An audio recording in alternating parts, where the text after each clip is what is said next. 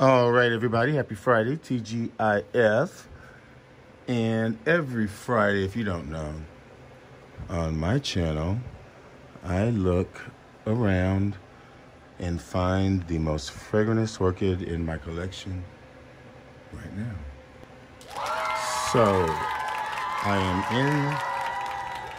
in the greenhouse that is still in transition from the winter stress, and the only thing that's blooming is right here, this Aurantiaca. To let you know, the time is Friday, April 5th, and it is it is just before 3. It's April the 5th, 15th. Yes, the 15th, and it is 3:58 on an overcast day. It's very, very windy. Temperatures are in the middle to high 50s. And the humidity, of course, is about 65–70%. And as I said, this is the only thing that is blooming. And this is not fragrant. So, next time you see me, I will be amongst my fragrant orchids. Keep watching. Okay, everyone. And I am going to my collection. And this is the continuation of Most Fragrantest Orchid. And while I'm in here, I need to just take this out.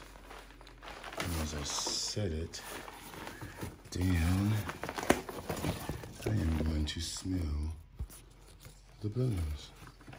This, of course, is Cindy Banks, Vanda Cindy Banks.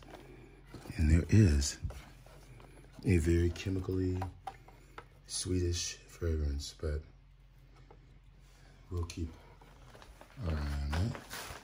Here we are to Gatton Sunray, Dendrobium Gatton Sunray.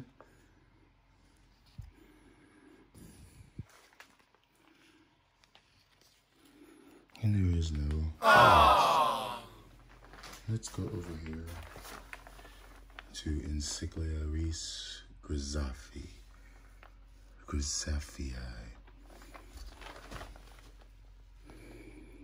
Oh, that is very pungent, musky. A little bit of mothballs in there. That dominates it. But there is a slight sweetness that is trying to come through. That really takes the prize over that. Let's keep moving around. Let's go here. This is formerly Miltonidium Hawaiian Sunset. Little Oncidium type. And the fragrance is very twinkle-esque. Honey with some sweetness there, but it is very weak.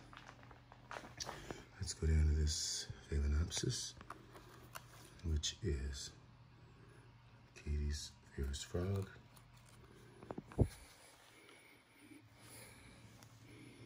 And there is a rose fragrance there, but not as intense as Reese. And there, let's try this one. No. Okay. Going over this way, let's try this new addition, Phalaenopsis Mok Chow Yu. And there is, right at the moment, a plasticky scent, which is not in the running. But let's try last week's champion. Oh, it's lovely. It really is nice, soft fruit, raspberry, with a little bit of rose in there, but it's raspberry. There is going to be tough competition between that and Reese. Let's try this Phalaenopsis here. Jaiho's Pink Girl. No. While I'm here, I am just going to give a little whiff of this, which is Germaine Vincent.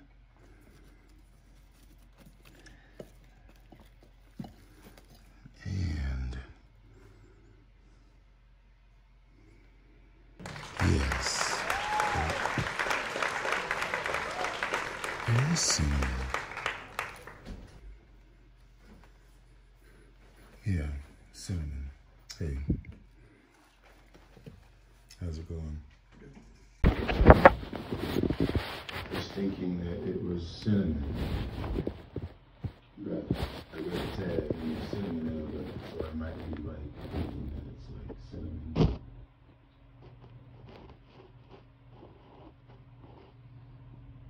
Do you smell any cinnamon, or is it just like gum? Yeah, it's more sweet. Okay. Okay. What about this one?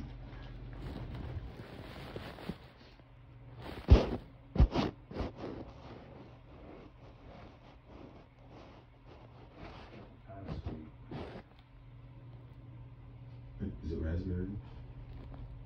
Maybe. Like It's almost a rose. okay. Yeah, I can see that. I can see that. Cool.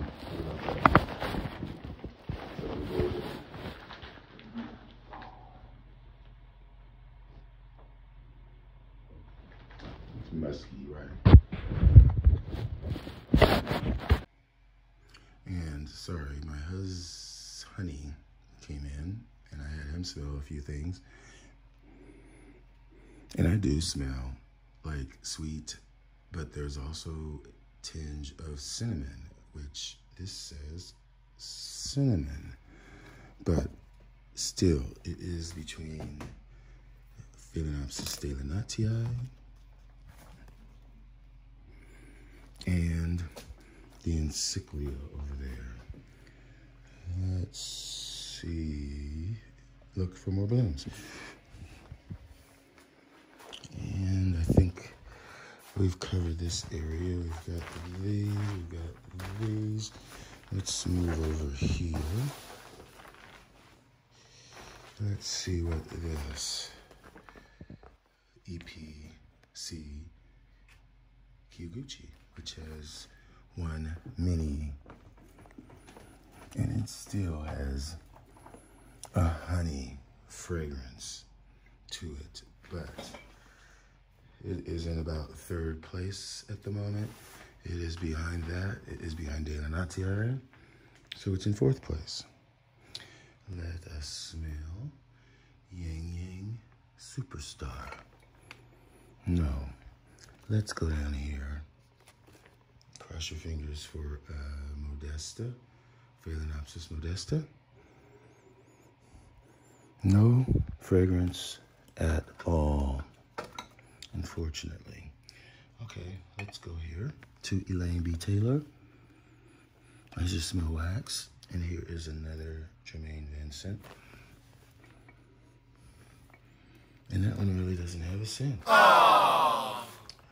Okay. Let's,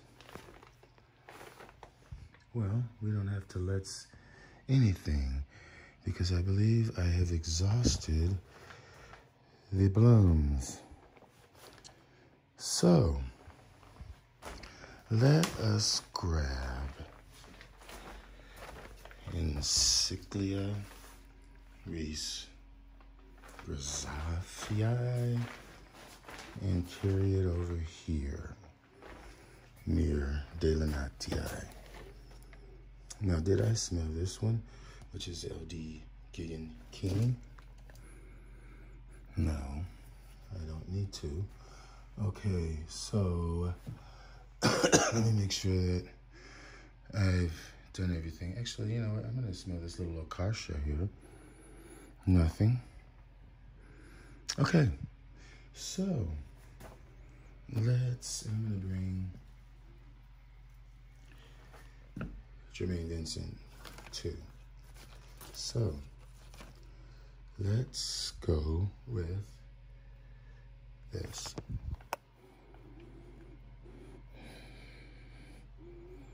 And it is rose musk. A little bit closed in a way. Let's go with this. That is definitely fragrant of cinnamon,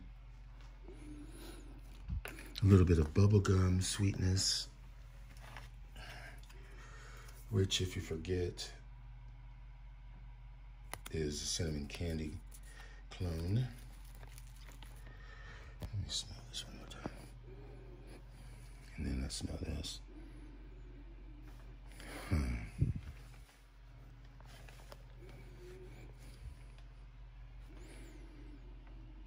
You know what? I'm going to give it to Encyclia Grazaffi. And so let's give delenatii. Let me put this one back. Since she's been eliminated, let's smell. Okay, that does have a rose soft with an edge of fruitiness, and I can already tell you that this is going to, yeah, this is the winner this week. There's just too much taking off of the scent. It is there, but it is very faint, but it is lovely and sweet. But for overall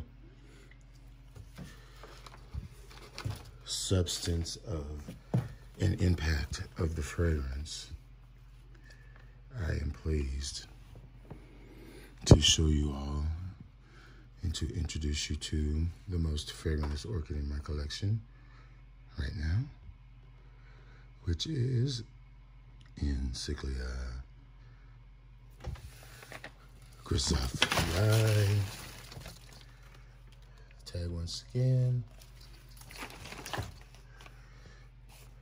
Oh my God, let me just end the video before I break off these spikes, and that is what is going to happen. So give her or him a round of applause. Thanks for watching. Orchids.